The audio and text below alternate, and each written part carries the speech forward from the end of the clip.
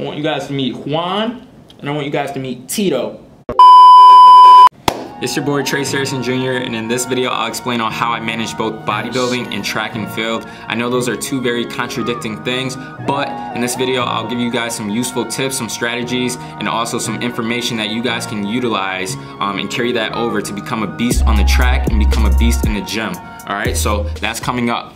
She say, do you love me? I tell her only partly. I only love my bed and my mom, I'm sorry. 50 dub, I even got it tatted on me. 81, they'll bring the crash. Alright guys, now that we got that out of the way, I'm pretty much gonna just roll with this, alright? This is uncut footage, this is raw footage, okay? I'm just gonna walk you guys through what I do on a normal basis, Monday through Friday, okay? All my classes are 8 a.m.s. All of them are 8 a.m.s, okay? So normally what I do is I have my phone, all right? You see that nice little fancy dancy phone case? Supreme, we're Supreme around here. Got him! Got him! All right, so I set my phone to 6:50. I set my actual clock to 7 o'clock, all right? That way, if the phone doesn't go off, I still have another clock that I can use, right? So that's a 10-minute time frame. So if I don't get up the first time, I have 10 more minutes to sleep in, but whatever.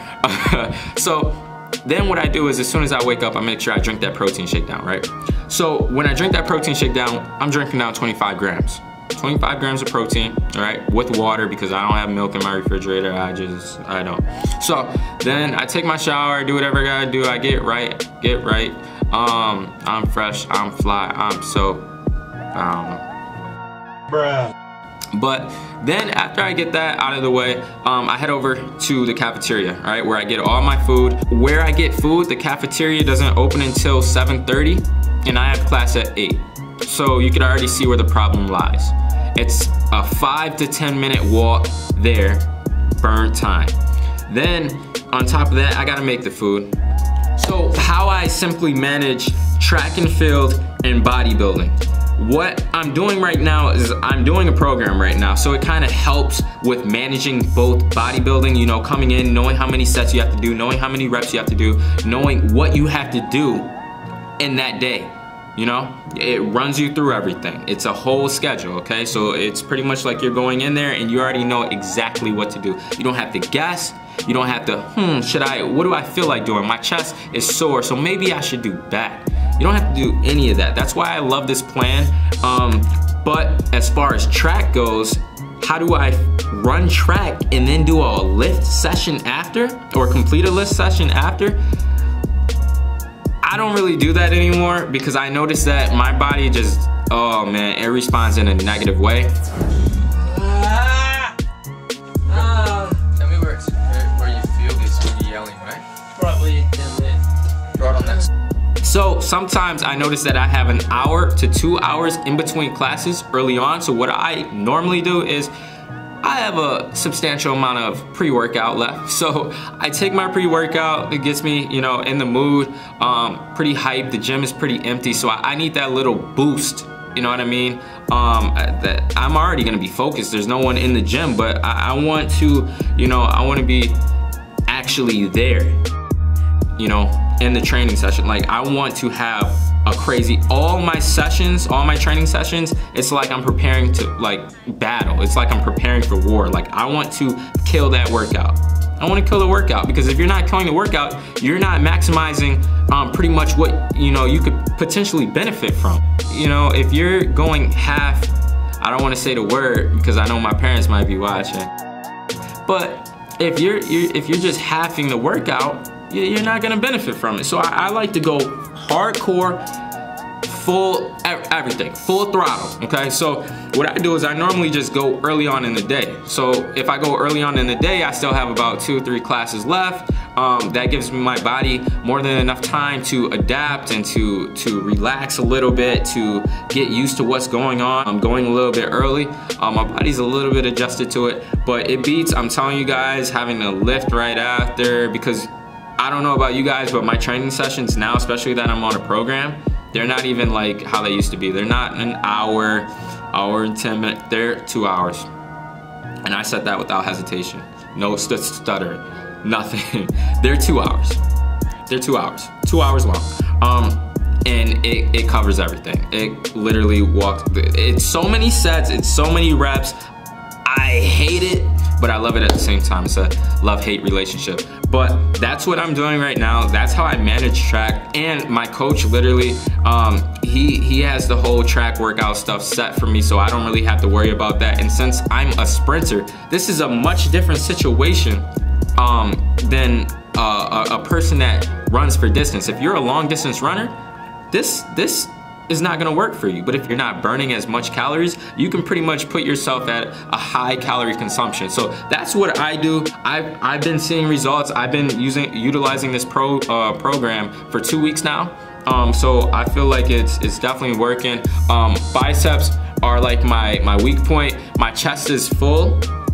My legs are keeping up with everything else because everything has to be proportional. You can't have like big traps, small head, a little neck.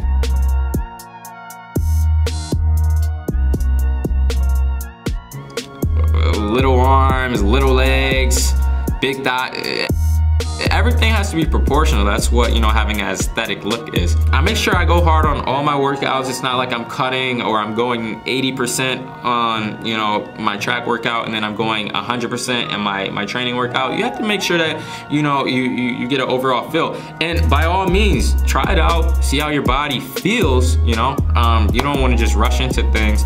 Especially I feel bad for others that have done what I have done in the past, and they train, they run, they do whatever they have to do. You're burning like 600 to 1,000 calories, and then you gotta train right after. It's crazy. It's taxing on the body, and you're not allowing your body to get adjusted. And your body needs rest, and pretty much you're just gonna put yourself at your body's just gonna be in depletion. I make sure that all my meals, I'm not sure if I stated this, but I try to make sure that they're 1,000 calories. I really try to make sure that I hit 1,000 calories for each of the 4 meals. That way I'll have a calorie intake of 4,000 calories that'll put me way over my normal or standard calorie consumption, which is I think like 3,200. This might sound crazy, and I'm so tired of it, so I don't know if you guys can hear it in the tone of my voice, but I am so tired of having pasta every single day.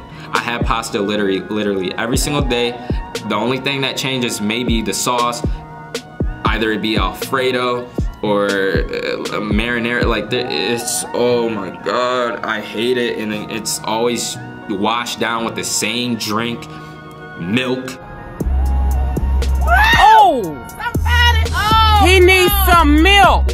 Water, so that's normally what I do. It's really a struggle.